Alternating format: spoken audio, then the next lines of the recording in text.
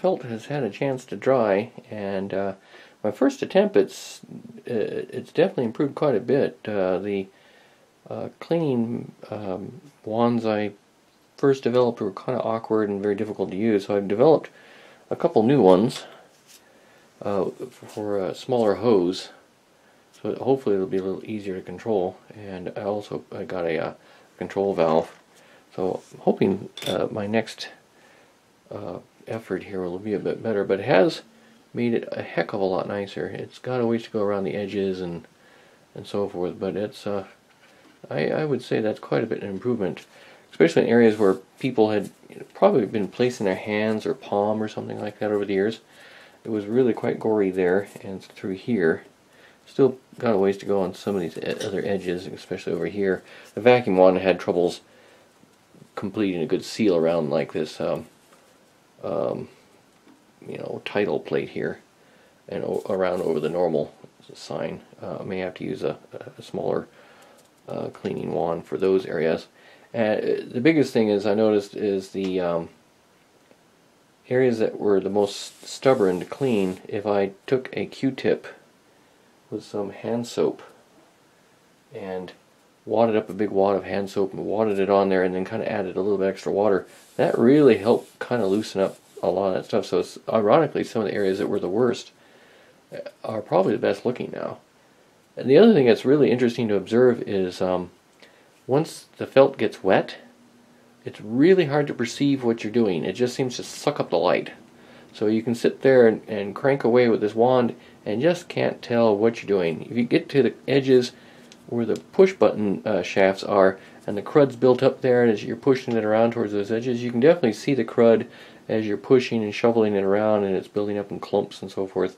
You can see something going on there, but otherwise it gets really difficult to perceive what you're doing. It's very it's interestingly challenging. And it's also interesting, as I was cleaning this guy, I can see it in the felt, there's a couple lines kind of mashed into it, and at first I thought, oh, my wand's damaged the felt, but I think in reality, looking back at some of the old footage, these lines have been there all along between here and here. So they may have had some sort of a plate guide or something that was sitting here for years, and it kind of crushed the felt down. And I noticed over here, as I kind of worked on it more, trying to fluff up the felt up this way, it seemed to have brought the felt back up, so it doesn't have that kind of a crushed little line. So I'm hoping now do more. I'm going to probably add some liquid dishwashing soap to the water, and also maybe do more of the soap, applied with a Q-tip to spots, and try and go at it again. I'm hoping this next go around here I'll be able to liberate more stuff. As it is at this point, it's such an improvement that I could almost live with it, but I think I can do quite a bit better, and it's really encouraging because it doesn't look like the felt has shrunk. So maybe another few treatments here, and I might be able to get this to be kind of nice.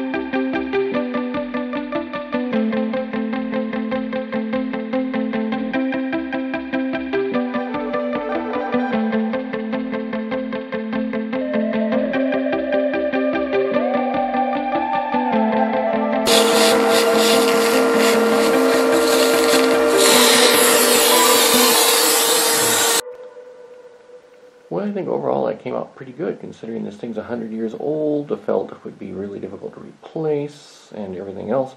I think it came out pretty nice. I have several other cleaning wands I haven't featured on here that I did use to do the final cleaning. And all the 3D print files will be on Thingiverse.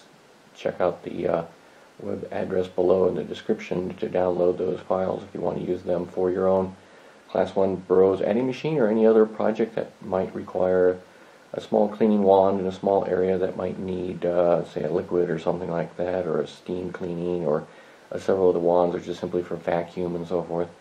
Basically anything that needs a small area that, you know, some odd little project. It's hard to imagine what else might be, but I thought I might as well just share those files. So anyhow, I think I'm getting close to the end of this project. I think the next thing is cleaning the paint and the windows and so forth, and that's what's up next in the next video. Thanks for watching.